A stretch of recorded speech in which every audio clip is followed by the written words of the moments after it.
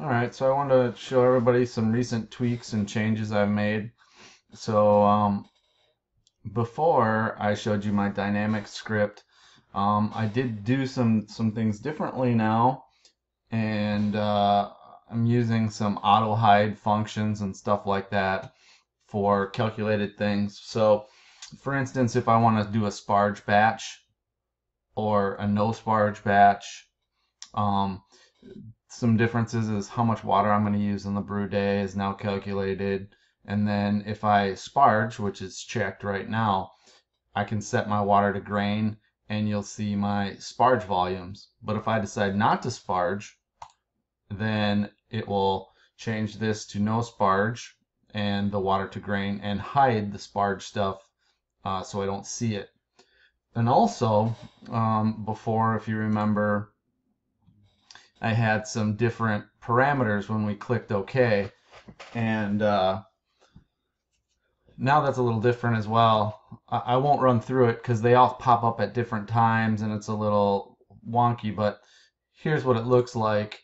Now these amounts pop up under the flow meters they're associated with, and within here there's multiple layers of them, and so at different times I will hide or show those variables, and so I can stack them one on top of each other and take up much less space.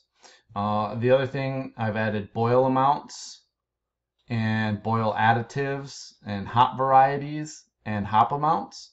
That ties back into over here where it says first hop, second hop, which is something I had. But now if I choose it, I can actually put in the variety, let's say Magnum,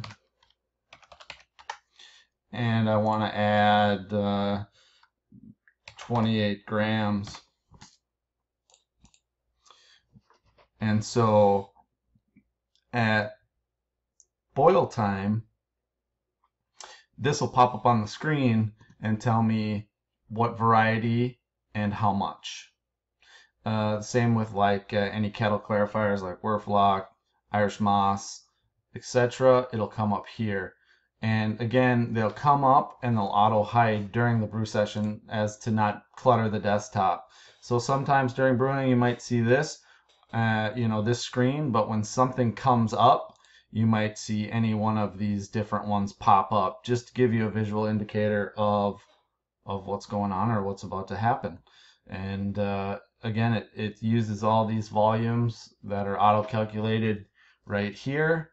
Again, if I change my grain weights, you can see it changes the snow sparge. If I was sparging and change the grain weight,